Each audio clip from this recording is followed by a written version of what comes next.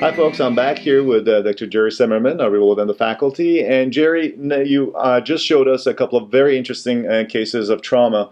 One was trauma and the other one was a case of, well, iatrogenic issues, let's just put it that way.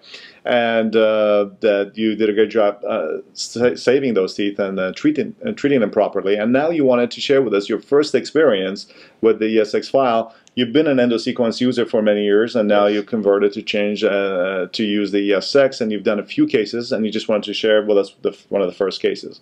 Just to do that very quickly, to go over the idea of ESX, which was inspired by endosequence, the idea is getting a master file to the end of the root and having a matching gutta-percha point that is coated with bioceramic that would act as a medium to bond the bioceramic to the canal walls and to the gutta-percha surface. Yes. It's kind of like, bonding a post, except that we're bonding the gutta-percha inside the root. It's a similar kind of idea, right, in terms of obturation. But in terms of instrumentation, the ESX is just an abbreviated version of endosequence. So let's talk about this case, which is the first case you've done, tooth number 18, I guess, right? So this patient presented, and she had pain in tooth number 18 in that area, and there was a carious exposure. Also on number 19, she appeared to have a periapical radiolucency on the mesial root, and the crown might have had an open margin on the mesial, so that tooth was slated for retreatment.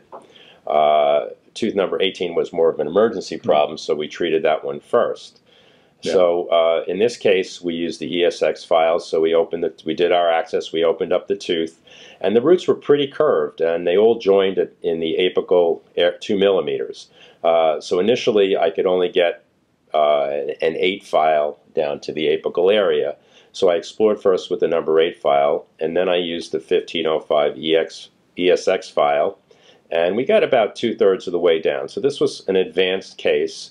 So in these advanced cases, we use the ESX scout files, which are 15 files with 04 and 02 taper. So I used a 1505 ESX file, and then a 1504, and then a 1502. And by the time I used the 1502, I was able to get down all three Pretty canals. much down to the end of the road. And then I went back to the 1505, and then I was able to get that all the way down. So once I'm able to get the 1505 ESX file, I can then use our finishing file. So we took out a 2504, and that went down each canal in one pass. And there was still a little bit of tissue left on the file, so the canals weren't completely clean. So